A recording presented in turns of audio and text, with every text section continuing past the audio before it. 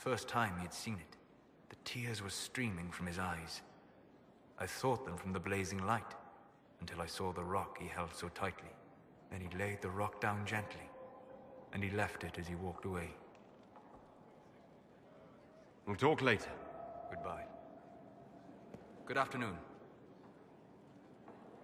I need to know more about Corypheus.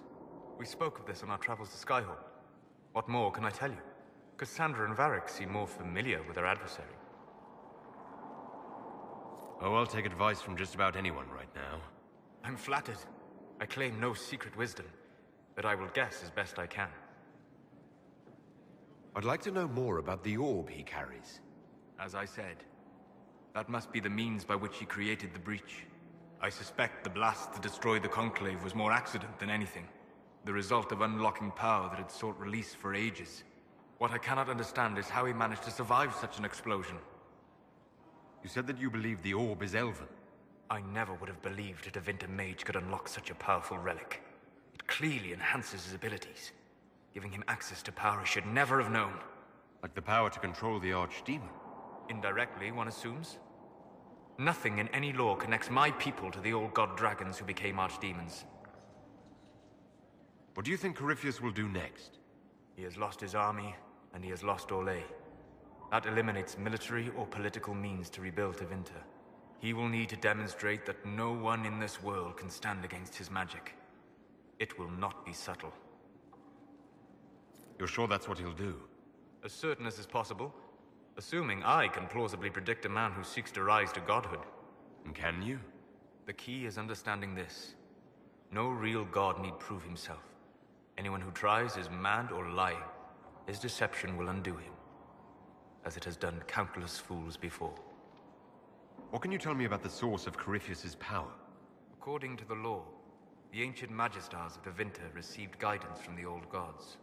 Corypheus commands a false archdemon, a corrupted old god. This suggests he no longer sees himself as their minion. Some of his unique power comes from the corruption of the Blight.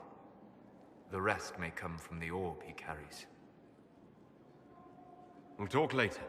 Goodbye.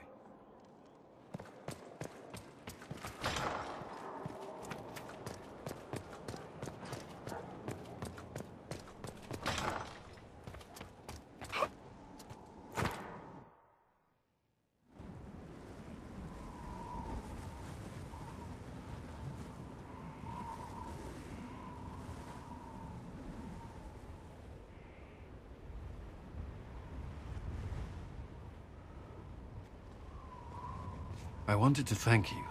When you came to see me, if there's anything... This sounded much better in my head. I trust you're feeling better? Yes. Is it always that bad? The pain comes and goes. Sometimes I feel as if I'm back there. I should not have pushed myself so far that day.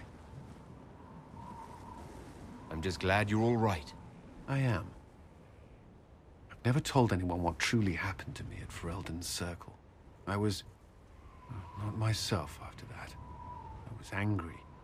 For years, that anger blinded me. I'm not proud of the man that made me. Now I can put some distance between myself and everything that happened. It's a start.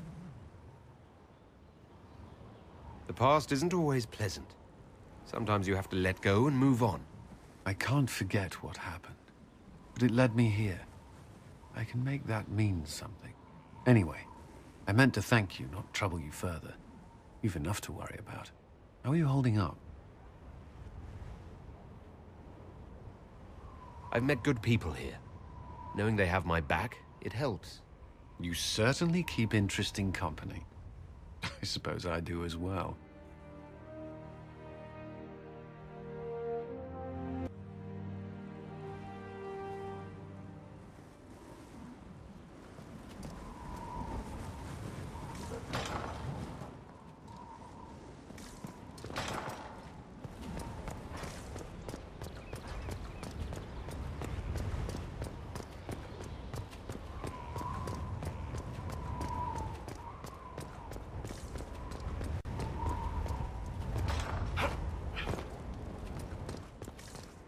proper mage tower. Every castle needs one.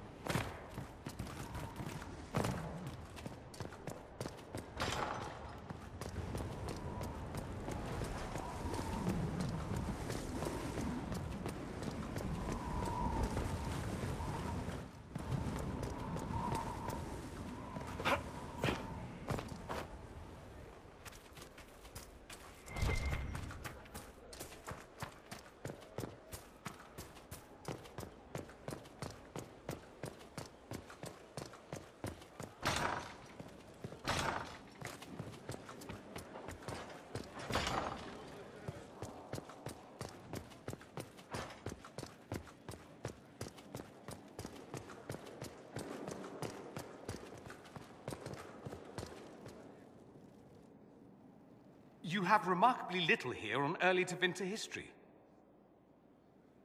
All these gifts to the Inquisition, and the best they can do is the Malefica Imperio. Trite propaganda. But if you want 20 volumes on whether Divine Galatea took a shit on Sunday, this is evidently the place to find it. That's the Dorian I know, critiquing every book in my library. I wouldn't have to if you could find some rebellious heretic archivist to join the cause. Are there rebellious archivists?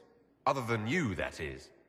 If Corypheus ever starts burning masterworks of literature, I'm sure a few will pop up. Did I see something by Genitivi here? I could have sworn. What is this about, Dorian? When everyone returned, they told us about your tumble into the Abyssal Rift. You went into the Fade. Physically went in. Are you... all right? I learned a surprising amount. What happened at the Temple of Sacred Ashes, for one? Regained your memories. That's good, then. I think so. You do realize this feat hasn't been performed in over 1,000 years. Corypheus and his contemporaries entered the Fade and began the Blights. In comparison... You're right. I was fortunate. Indeed. Although there is cause for concern. If you can walk in the Fade, others will try to follow. Who knows what secrets Corypheus has revealed? Not all of them will be as lucky as you. What they could unleash. My advice? Keep this quiet. Let them speculate. Too many will see this as a challenge. You don't number among them? It's... tempting, but I'm no fool. There are enough idiots in the world who think if they just use enough blood magic, their problems will vanish. It's exactly the sort of thing I want to stop back home. This I don't need. What I do need is a copy of the Liberalum. I'll wager I can find Corypheus's real name. If I can prove he was a grasping ankle-biter with no family to speak of, the luster would come right off. Wish me luck.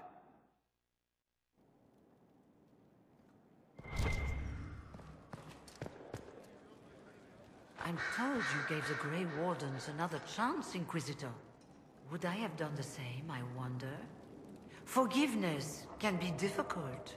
I hope the Order values what you've done and gives you no reason to regret it.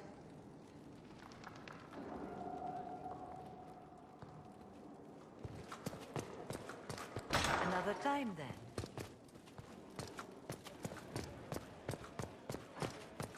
Far be it for me to suggest a training adjustment. My dear, I know you must have a great deal on your mind right now, but I need to speak with you. You know as well as I how far the Inquisition's influence has spread, and how desperate the Grand Clerics have become. Our opinion will be instrumental in their election of the new Divine. I thought that might be coming after the Grand Ball.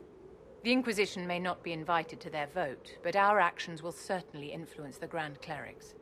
To sit on the Sunburst throne, a candidate should have grace, charm, and a will of solid steel. Cassandra may lack the first two, but unless you can think of someone better, she is the strongest choice. What would your ideal Divine do with her power? The most important thing, of course, is the restoration of the Circles and the Templar Order. The institutions that have protected Thedas for ages must be rebuilt, and the malcontents utterly crushed. We cannot allow anarchists to threaten the lives of the innocent. After we have restored sanity to the world, there will be time to address voices of dissent. Where can we find candidates outside of the Chantry? There must be someone other than Leliana or Cassandra. The Chantry is already desperate. They would not look to unordained women if they had any choice.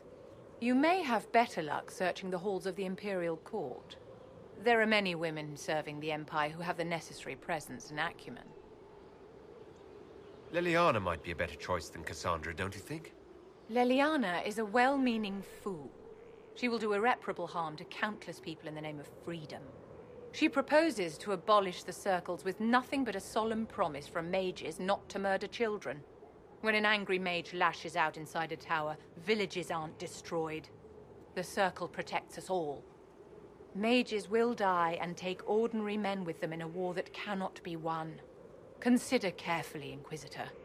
Everything we do is a sign from the Maker to those who seek one.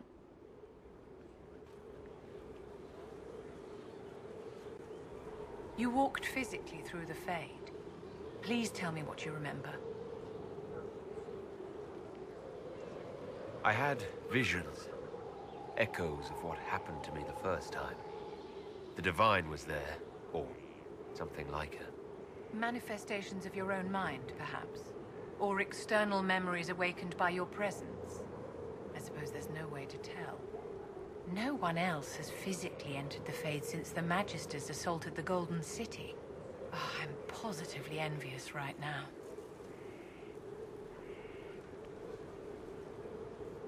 I wanted to ask you about the Circle of Magi. Of course. What do you wish to know? If the Circle disbanded, how can you still belong to it? The Circle is an idea, my dear. And an idea cannot be dissolved. Many of the first enchanters voted for rebellion, caring little that anything short of a unanimous decision would pit mage against mage. Rather than dissolving it, Grand Enchanter Fiona's vote split the Circle in two. The rebels follow her, the loyalists follow me. If you lead all the Loyalists, why are you only First Enchanter and not Grand Enchanter? Grand Enchanters are elected, and since there are no First Enchanters besides myself, no vote can be held. I could name myself Grand Enchanter, but the title holds no meaning now. When the Circles are restored, that will change. I've never been to the Montsimard Circle. What was it like? A place of great history and tradition, with the greatest library of magical history outside of the Imperium. It was deeply involved in the Great Game, as you might expect of anyone living in Orlais. The mages there were quite competitive, but it was stimulating to be always pushed to exceed the abilities of my peers. How did we come to this state with the Circles in revolt? You, my dear, are far too wise not to have realized that many of our colleagues live with their eyes closed. Safe from the world inside their towers, they thought only of the Templars and their own resentment. Kirkwall gave the world a reason to remember its fear of magic. A mage killed hundreds with a snap of their fingers. Across Thedas, a new tangible fear of magic grew. Commoners and nobles alike called out to the Chantry for protection. But the malcontents in the towers thought nothing of this. They cared only for themselves and for their anger at the new Templar restrictions. When a mage attempted to assassinate Divine Justinia, again, the mages protested the investigation. The leadership chose to vote on independence based on the intolerable conditions imposed by the Templars.